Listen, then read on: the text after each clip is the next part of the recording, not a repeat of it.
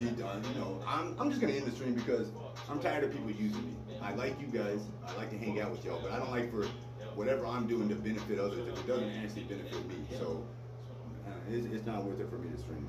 And I'm actually gonna delete that stream yesterday.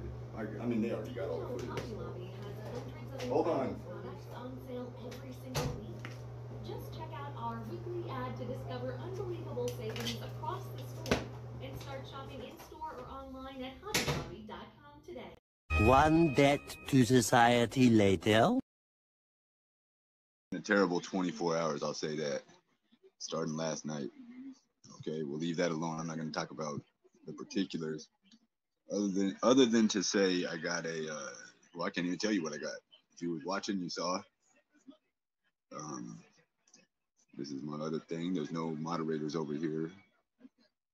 Just went live to say what's up. I got a hand delivered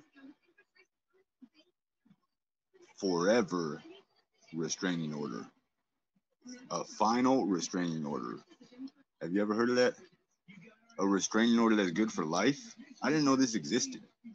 And I would think this shit was a prank if two big ass country bumpkin looking sheriffs hadn't come and hand delivered it to me at gunpoint, more or less. Fucking can't stand the police.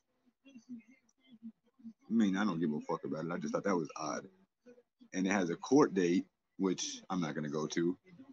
And then it says some other shit. Like this ain't. I don't know. I'm a little. I'm gonna have to contact my lawyer. Well, it could only be from one person, a person I'll never say their name again in fucking life. My goodness. Like they're gonna sue me or something. And then the shit they write with this shit is crazy. Never heard of it, huh?